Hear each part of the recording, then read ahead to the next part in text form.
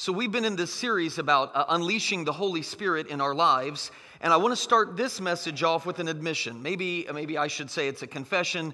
Before Jenny and I got rid of television, we got rid of a dish, or what did we have? I never remember. It's thank you, DirecTV. Yes, that's the one. Before we got rid of that to save money, and went to just the streaming stuff, there was a television show that we watched regularly. And we watched it regularly for one reason, and that was to make fun of the people that were in this television show. Now, I understand that isn't Christ-like. I get it, that we shouldn't do that, shouldn't make fun of people. But y'all can watch the planks in your own eye right now, because I know you do the same thing. I don't know what show it is for you, but I know that you have that habit as well. For us, it was a program called The Bachelor. All right, The Bachelor, The Bachelorette.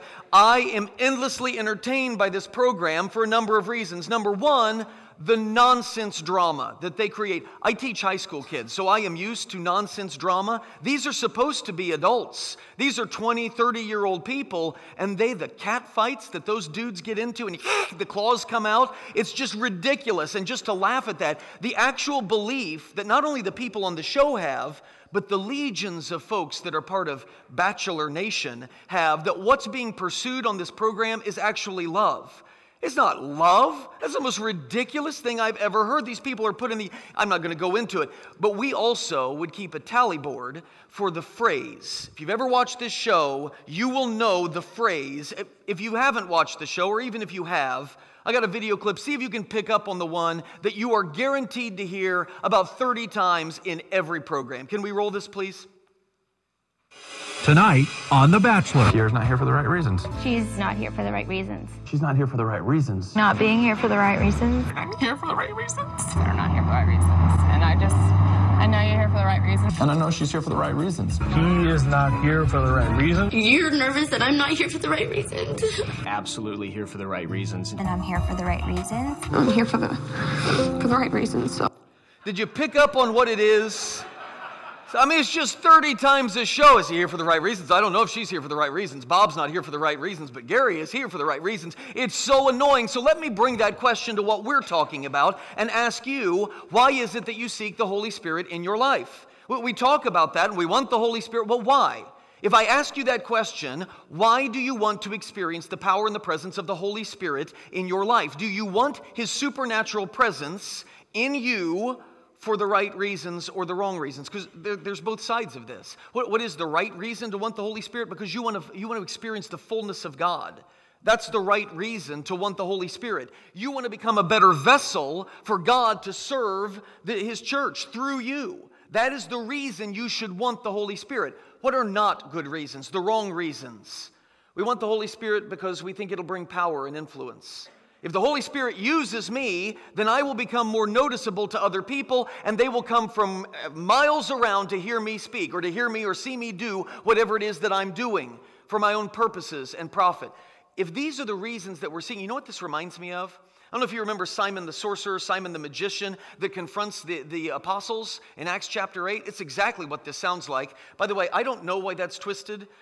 I don't know. Okay, anyway, it's fine, but this, you can still read it, right? When Simon saw that the Spirit was given at the laying on of the apostles' hands, he offered them money. He goes to the apostles and says, here's some money. Give me also this ability so that everyone on whom I lay my hands may receive the Holy Spirit. I want that power because that would be really cool. And Peter answered, may your money perish with you, because you thought you could buy the gift of God with money. Well, we may not be buying the gift of God with money, but are we seeking the gift of God for money, for profit, for power, for preeminence among men? I don't know why you seek the Holy Spirit, but if you are suffering from a lack of Him in your life, I would remind you of what we talked about in the very first series I did here back in September or October when we went through the More Than Words series we read in James. When you ask, you do not receive because you ask with the wrong motives, that you may spend what you get on your pleasures. If you are seeking the Holy Spirit and you are not experiencing His presence in your life, perhaps that is because you have the wrong reasons. I'm going to see how many times I can work that into this sermon. Here's a test. How do we know, here's another one, if you are seeking Him for the wrong reasons? Oh, it's going to manifest in some ways.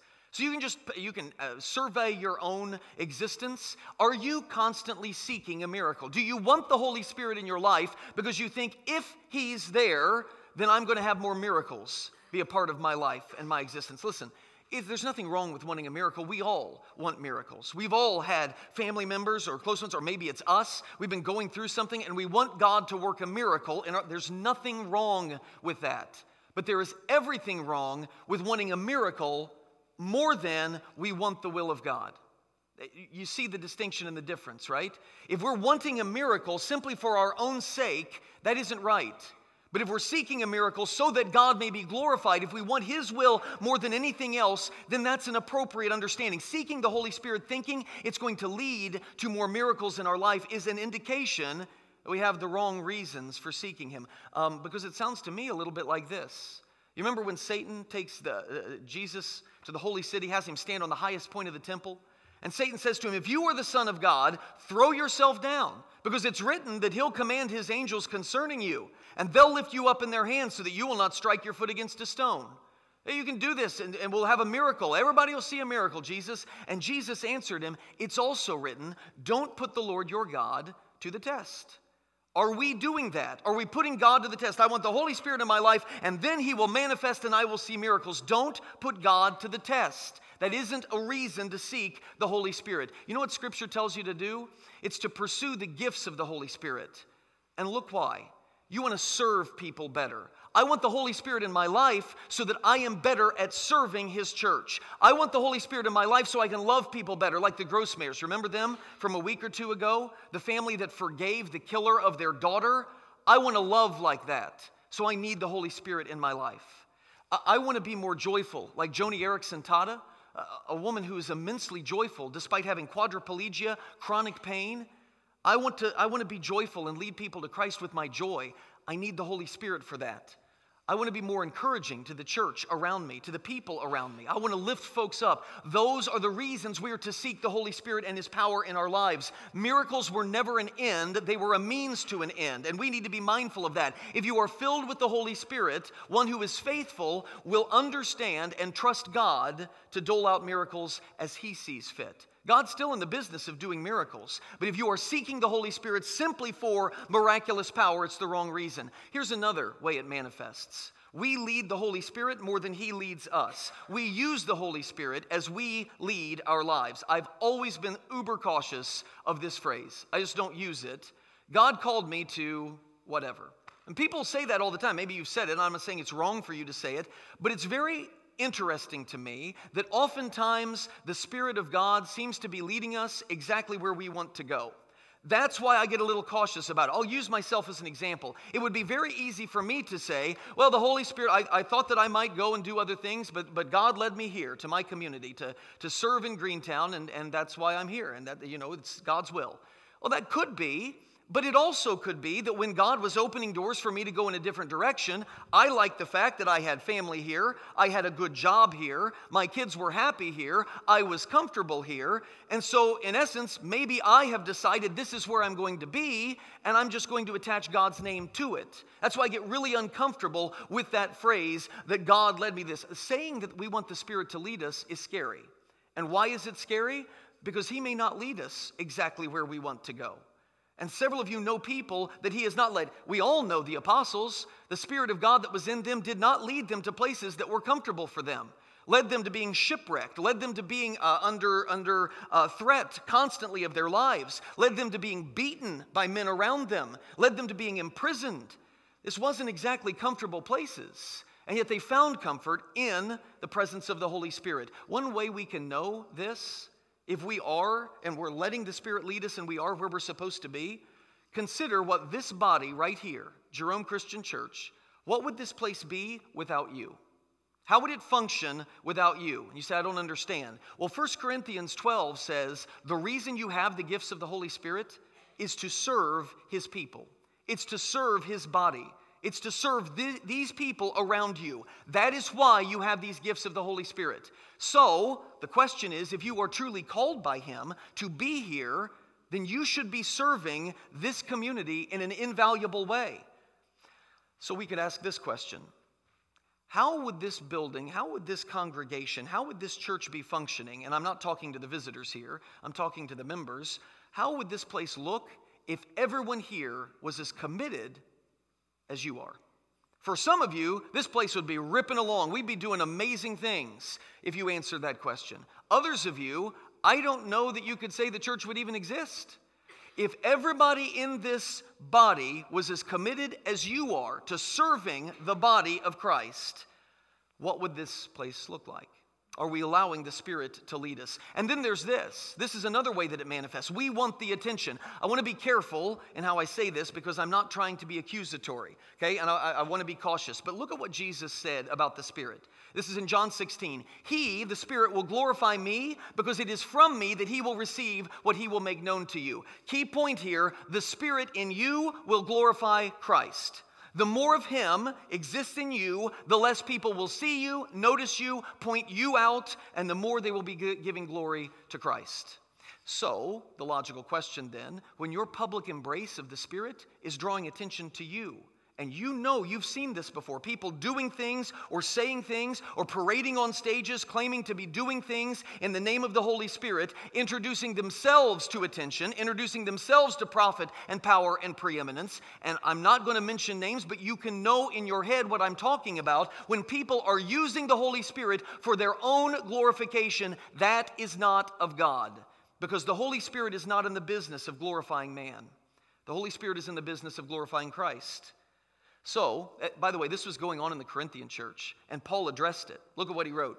So if the whole church comes together, and everyone starts speaking in tongues, and inquirers or unbelievers come in, will they not say that you all are out of your mind? For God is not a God of disorder, but of peace.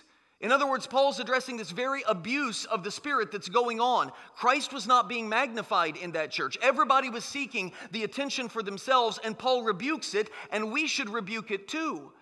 The power of the Holy Spirit is for glorifying God. It's for glorifying Christ. This is why in Matthew 5, Jesus says these words to us. In the same way, let your light shine before others, that they may do what? See your good deeds and be amazed by you, be impressed by you, tell everybody how great you are and what you've done. No, they see your good deeds and they glorify my Father in heaven. That's why you seek the Holy Spirit in your life. If the Spirit of God is moving, God is going to be glorified.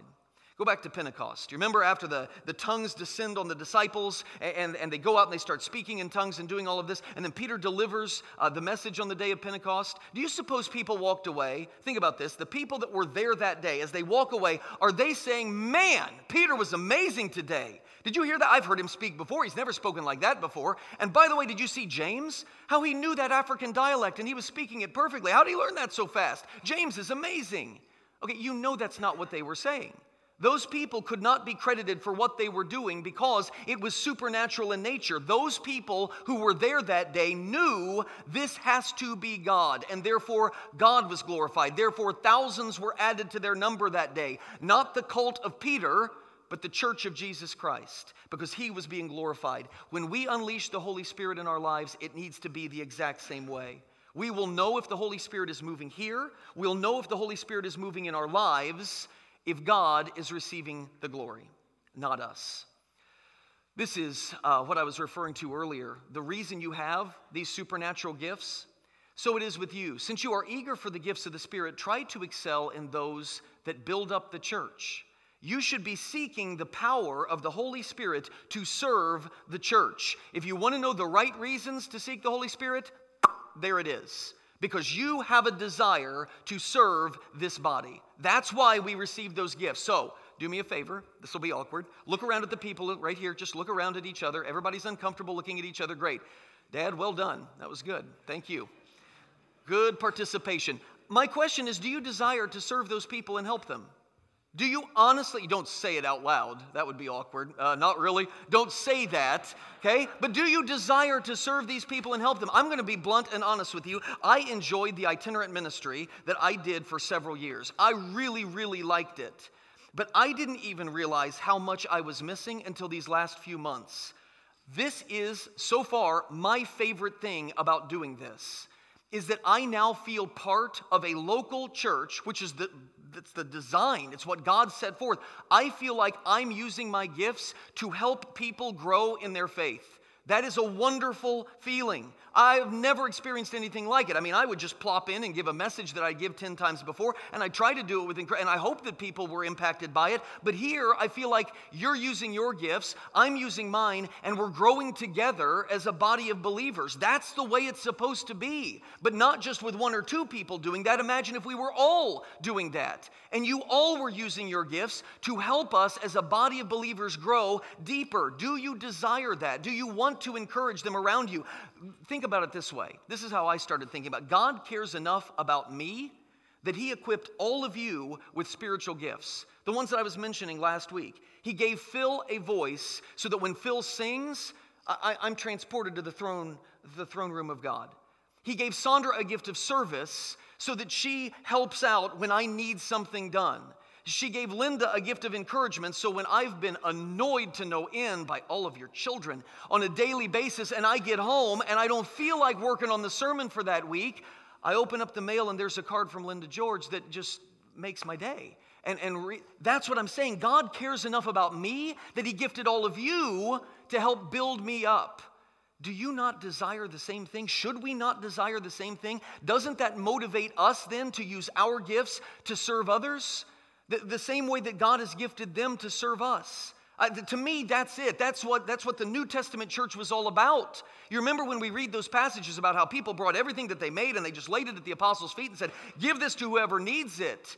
They are loving each other and they're serving each other. Man, I just sold my field. I had a great harvest and here's all the money. I don't know who needs it, but make sure they get it. That is serving one another with the gifts that God gives you. And do you not think that sets the church apart in the eyes of the world? People out there don't do that. Everybody's in it for themselves. Everybody wants to use their strengths and their abilities to glorify themselves. And here, it's not about us. It's about sending glory to God. To me, that sets it apart. Here's Paul in the first chapter of Philippians. Look at what he writes. He experienced this. I'm torn between the two. I desire to depart and be with Christ, which is better by far than being with all of you folks. But it is more necessary, he writes, for you that I remain in the body. Convinced of this, I know that I will remain, and I will continue with all of you for your progress and joy in the faith. Now, sometimes I used to read that and think, Paul's a little cocky there, isn't he? I mean, it's better for you that I stay here instead of go to heaven. That's not what this is. Paul isn't full of himself. Paul is full of the Holy Spirit, and he recognizes that God has given him that gift, and because of that, God is wanting to use him to build up the people that he's around, and for that reason, he will set aside his own desire to go and be with Christ so that he can continue to serve. Even though he faces hardship, he will continue to serve because that's his purpose. To help others progress in joy and in faith. That's it. And that should be our attitude as well. Of course, we would rather depart and be with Christ. Better by far. But you have the gift that you have, or the gifts that you have, to help us progress in joy and in faith. We often think that the Holy Spirit is going to come along and give us some super strength, make us a miracle worker, and there are so many people that interpret the Holy Spirit that way. That I want him so that I can do things. And I can have that power just like the apostles had, but that's not it. The Holy Spirit will actually help you crucify your flesh and your sinful desires. It's an uphill climb, but you get supernatural legs to do it. That's what we were referencing last week. Now, all of that said, I'm pointing out that the Holy Spirit helps you crucify your selfish flesh and your desires, but I also don't want to miss this. The Holy Spirit is called a gift for a reason. God doesn't give bad gifts. Not at all. Not at all. So if he is called the gift of the Holy Spirit, then please understand there is a personal benefit for you to have the Holy Spirit. It's not all just about serving other people and it's like whack-a-mole, knocking yourself to the ground. That's not all that the Holy Spirit is. What is that personal benefit? One of the things that we do a lot, we impose the failures of our earthly relationships on our relationship with the Father. What do I mean by that? An example of what I mean.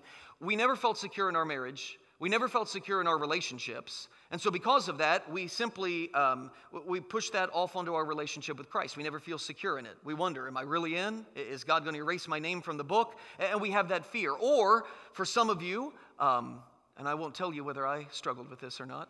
Our parents, they judged us based on our performance. We always felt like we had to attain their favor, and it was never good enough. Whatever we did was never good enough. Some of you lived that life, and so then you just transport that over to your relationship with the Father, and you believe that God wants you to somehow prove your worth to Him. And it's an entire life spent slaving away trying to attain the favor of God. This is what I mean when we take the failures of our human relationships and we put them onto the love of an unfailing God. Well, here's the benefit of the Holy Spirit. You ready for this? Woo, this gives me chills. The benefit of the Holy Spirit, when He is unleashed in your life, here's what you are guaranteed. Personally, this isn't about serving others, all right? This is all about you. This is what you get. You get a supernatural assurance of your salvation. When He is alive in you, you don't worry about, well, I hope I didn't miss anything in Scripture and I end up getting the trap door to hell. You don't worry about those things. There is a supernatural assurance of your salvation that comes when the Holy Spirit lives in you. There is an intimacy with Christ. Some of you, I know, have said this and felt this. You have felt, I know that I should be more into Jesus than what I am, and I try to discipline myself, I try to pray and do all of this, but I'm just not, there's something missing there. It's not missing when you have the Holy Spirit. The Holy Spirit is one with Christ. He's one with the Father. So the more of Him that is in you, the closer you will be to the Son and to the Father. An intimacy with Jesus is what you get with the Holy Spirit. A security in your relationship. You don't worry that you're going to tick off God and it's going to be all over for you. More on that in 1 second. And you get a confidence in the unfailing love of your Heavenly Father. These things, this is a personal benefit beyond imagination. You receive that when the Holy Spirit is alive in you. I think of it this way. As I've become a parent, I guess I didn't, so I am a parent. As I've been a parent, I've learned the great challenge, one of the great challenges of parenthood. One of them is, I want to encourage my child to be their best, while at the same time assuring them that if they fall short, I'm not going to stop loving them. We had this happen just a few days ago, maybe it was a week ago. Jenny was driving the girls home from school, and she asked Bristol, who's in the back seat, how her day was. And Bristol said it was, and then she just lost it, just broke down, which is normal for Bristol to be in tears like that. But Jenny said, oh, well, what happened? Well, come to find out, this trauma was caused by Bristol missing a question on her spelling test. And Bristol is a great speller, and we've told her that. She's a great speller. And so what do I expect? I expect her to do her best, which is to ace her spelling tests and to get the prize that comes along with getting all of her challenge words. And she does it week after week after week after week because the girl can spell. She can't do a lot else, but she can spell.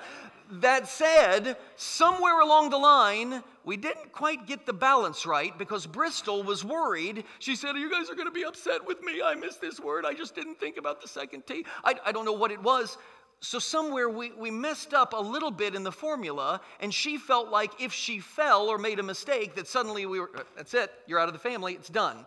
That's not the case. Now, by the way, sometimes as your kids get older, it's a little more serious. You want to challenge them and let them know that you expect God's best for them when it comes to sexual purity. You want them to be sexually pure. You want them to know that is the expectation, that they follow God's standards of morality. But you also want to be sure that if they make a mistake and they become pregnant, that they're not going to hide that from you and go take care of the problem somewhere to try to hide. You want them to be able to come to you and tell you that this happened. So how do you find that balance? This is, to me, the great challenge of parenthood.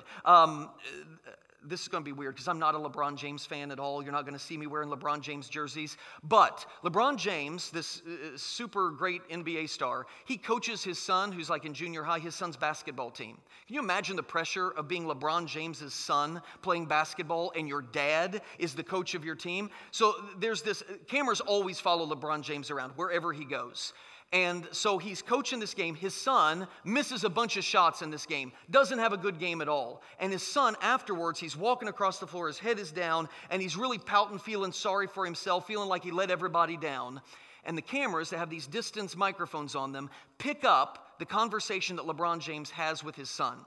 I want to show you this because this is exactly what I'm talking about. The Holy Spirit will do in your life. Can we roll that clip? Listen, come sit down real quick.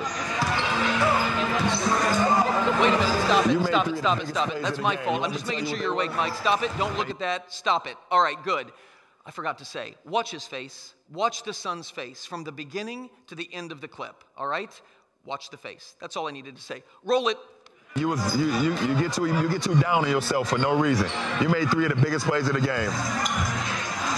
You got the offensive rebound, right? Down 4, you got the offensive rebound, got the tip in, right?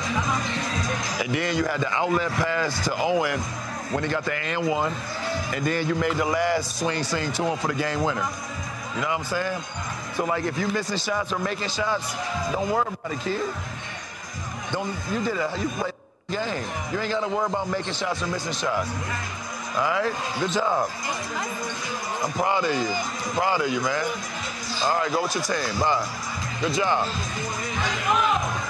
That's what I'm talking about. Look, LeBron James contributed more to our civilization with that 50 seconds than all of the little balls that he's put through hoops in his entire career. That right there is a test of parenthood. The kid was distraught. He thought he'd done all this terrible stuff. And the dad said, listen, you missed shots. Who cares if you miss shots? Look at all the things that you did right. And I'm still going to love you, even if you brick everything that you throw up there. That's what I'm saying. That is the assurance that the Holy Spirit brings. You fail, the Holy Spirit is there to say, listen, pick your head up. You are loved. You're loved by the Father. With His presence, we start serving God not as a nervous, guilt-ridden slave. We serve Him as a loved child. And there is a profound difference between the two. Look at this from Galatians. Because you are His sons, God sent the Spirit of His Son into our hearts. That's the Spirit that cries out, Daddy. So you are no longer a slave, but God's child. And since you are His child, God has made you also an heir. I was talking to Jillian LaRue this last week, and several of you know Jillian's story. I didn't ask if it was okay to talk about this, but I don't care. I just don't. Several of you know Jillian's story. She was an orphaned child in China. Do you know the end result for an orphaned child in China? It's not good. And then come the LaRues, who fly over. I remember I was here, I just started teaching. They fly over to China, and they adopt this girl and take her from what would have been, who knows, and bring her here and the life that she's leading and living now. That's the intercession of love. That is taking a child that was going to have nothing and making them an heir to the LaRue great fortune. That is, that's what we all long for, is it not? But this is what I'm saying. That's exactly, that's an earthly, and what the Faust did, the same thing. That's an earthly version of something that is unparalleled from an eternal perspective. That God took us, who have nothing, and He made us an heir to a kingdom that we can't even imagine. But that's the love of the Father, and that's who we serve, and we do it as a loved child. But now that you know God, or rather are known by God, how is it that you're still turning back to those weak and miserable forces? Do you wish to be enslaved by them all over again? If you find yourself going back to who you were before the Holy Spirit entered your life, if you find yourself being pulled towards those sinful desires, it is for this reason. You are not letting the Holy Spirit fill your life, because the more of Him that is in you, the less desire you will have to sin. If this is you, let me tell you to be on guard for a couple things. These couple things could be causing this, could be leading this way. Number one, you have too much comfort in your life. Too much comfort. Scripture tells us that we will experience the presence of the Holy Spirit when we are in desperate situations. This is how it's written. When you are brought before synagogues, rulers, and authorities, do not worry about how you'll defend yourself or what you will say. Why? Because the Holy Spirit will teach you at that time what you should say. You're under duress, you're in a bad situation, don't worry about it. That's why you have the Holy Spirit. He is called the Comforter. That's the words that Jesus uses, okay? If He's the Comforter, can you tell me, why do you need Him if you're already comfortable? One of the reasons you may not be experiencing the gift of the Holy Spirit is because you're already comfortable. And so there's no need for a comforter. When Jesus assures us that the Spirit will be with us to the very end of the age, well, that's all well and good, but why do we care that He's with us if we never feel alone? Do you see what I'm saying? This maybe is a problem. If you're finding yourself drifting back, it's a lack of the Holy Spirit. Why is there a lack? Because you don't need the Holy Spirit. You aren't desperate for Him. I was reading in preparation for this message the story, and some of you may remember this in the news. Back in 2007, there were 23 missionaries that were taken captive by the military regime in Afghanistan. The radical Islamists, the Taliban in Afghanistan. For 41 days, they were held together, they were tortured, they were constantly being told that they were going to die for their faith. for 41 days. They had a Bible there, one Bible that had slipped by the guards and all of that, and they chopped it up into 23 pieces so that each one, when they were eventually isolated, would have their own portion of Scripture that they could read. And when they were together and they would talk about it, they actually started arguing. Their last night together, they started arguing about who would get to be the first to be martyred for the kingdom and get to see Jesus first. They were arguing about who was going to get to see Jesus first. There was a sense of peace and contentment in the worst situation imaginable.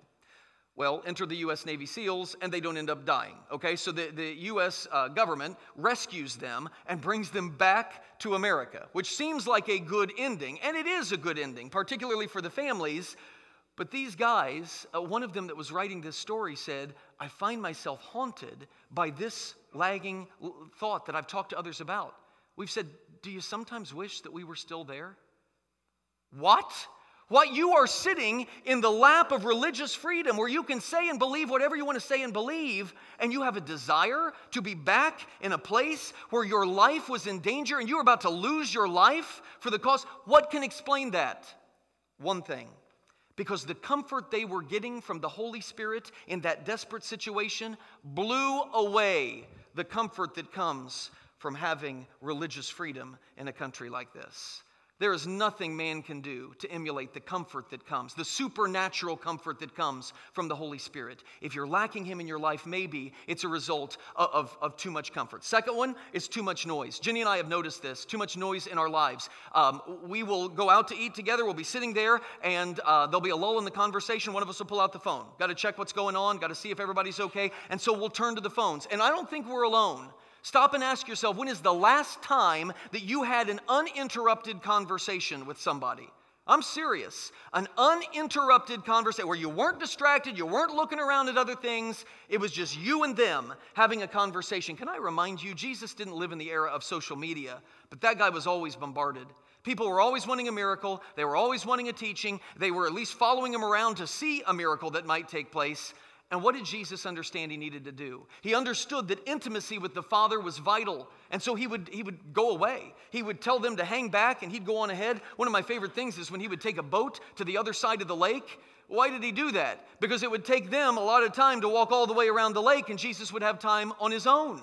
He understood that. When he goes to the Garden of Gethsemane, he says, you guys wait here. I'm going to go over here and talk to the Father. Jesus understood and he was willing to separate himself and remove himself from people. And this is the Son of God. So why should we be any different? Regardless of your personality. Some of you, this will be really easy because you don't like people. So you like to separate yourself from people. And that's okay. Others of you are people persons. Or you're people. And that's fine and that's good. It's a spiritual discipline. But you have to remove yourself and it's worth it. How do I know that? My wife, just 2 weeks ago, went on one of those spiritual retreats. Different churches have their different versions of it, but she was gone for the whole weekend, isolated from humanity. No phones and stuff like that and all of that, and she was dreading it when she went. I can't be cut off from the world. I got to know if you're in charge of the kids. I got to know, which I understand. It's fine. It's totally fine. We can rebuild that whole part of the house. But anyway, she was cut. When she came back, I have never seen her more interested in her relationship with Christ, more focused on doing devotions. I've never seen it before. And why? Because she had cut herself off from the noise and she was focused on that relationship. God doesn't give bad gifts. You want this gift. Look at this verse. But Christ has rescued us from the curse pronounced by the law.